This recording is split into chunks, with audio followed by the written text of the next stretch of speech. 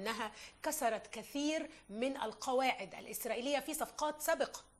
يعني مثلا الحديث عن المقدسيين، الحديث عن عرب 48، الحديث عن المحكوم عليهم بمدة طويلة، الحديث عن الإبعاد وعدم الإبعاد. حدثني عن ذلك. جميل. يعني دعيني أختي أعطيك فكرة. يعني لما تشوف كم ملف، كم عنوان كان موضع التفاوض عليه ب5 سنوات، بتتخيلي كم بذل من الجهد. إسرائيل كانت حاطة فيتو على أسرى من القدس. نعم. انتزعنا عددا كبيرا منهم بفضل الله. 45 من القدس كانت ترفض، ثم قبلت آحاد، رفضنا حتى انتزعنا 45 من القدس. رفضت 48. خضنا معركة ضارية حتى انتزعنا 6، 5 منهم مؤبدات وواحد من الجولان حكموا 25 سنة. طيب، عنوان الأسيرات. الإسرائيليون وضعوا فيتو على الأخت أحلام وغيرها بحجة أنه هدول في رقابهن دم، واللي 15 جندي أو إسرائيلي، وأصررنا على إخراج كل الأخوات. هذا كان ملف. ويمكن الإنجاز اللي تم بال3-4 شهور الماضية بمعركة ضارية، والحقيقة الوسيط المصري والإخوة في المخابرات العامة المصرية للأمانة لعبوا دورا عظيما. طبعا هم وسطاء، لكنهم بروحهم المصرية العربية الوطنية يعني الحقيقة لعبوا دورا كبيرا.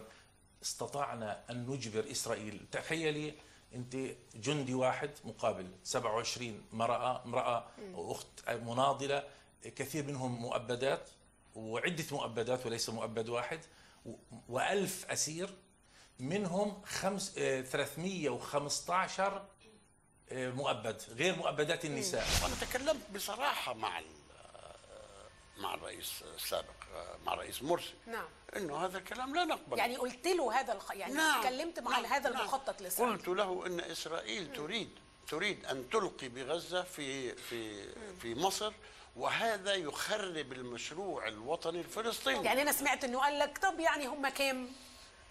مليون، فقلت له 1.5 مليون. فقال لي بنحطهم في شبرا. نحطهم في شبرا. هي القضية تحطهم وين؟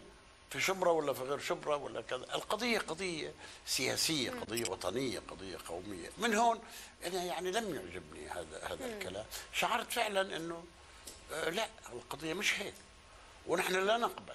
وبصراحة رفضنا هذا. هو مفهوم الوطن غير واضح، لا مفهوم الوطن المصري ولا مفهوم الوطن الفلسطيني بالنسبة لهم يعني.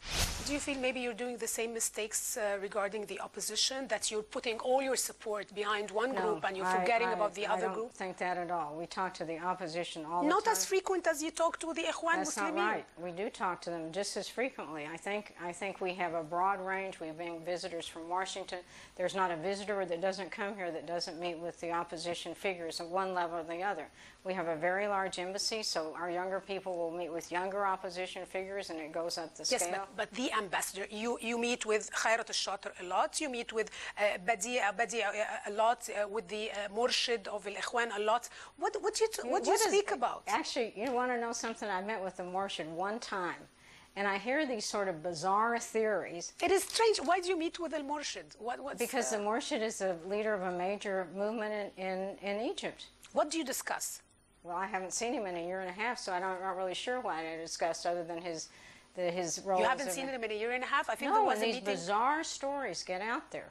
There are pictures. Some of which are promoted by the press. And I'm glad to have a chance to rectify this, because some of these bizarre stories get out there about the American embassy. Now we write letters to the press and say this article is incorrect. Sometimes we get this astonishing reply, well, we have sources. Well, your sources are wrong sometimes. Often they're wrong. So you can call us or ask us or come see our press office about these sorts of things. استقلتي على الهواء مش كده؟ بدك أقول الأمور ببساطتها. نهارتها كان بعدني قبل بأسبوع مسجلة حلقة وما قدرت أطلع لايف على الهوا لأنه أنا برنامجي كان أسبوعي، عاملة عملية بدينتي لأنه على الانفجار هون كله بالعظم وعمل وبراسي ووجع ليوسف. تحملت على أوجاعي ورجعت على التلفزيون عم بعمل الحلقة. يلي بيعتبروني أنه بنتمي لفريق معين آخر دقيقة كانوا يتسلوا يسحبوا الضيف، يعني سابوتاج. في فريق معين بيعتبر مجرد ظهوري على الإعلام هو إدانة لإله، شو ما عم بعمل انا بمثابه تحدي لإله. خلص اثبتت يلي بدي اثبته، خليني ارتاح بيني وبين نفسي. اخذت القرار الساعه 8، اعلنته على التلفزيون الساعه 12.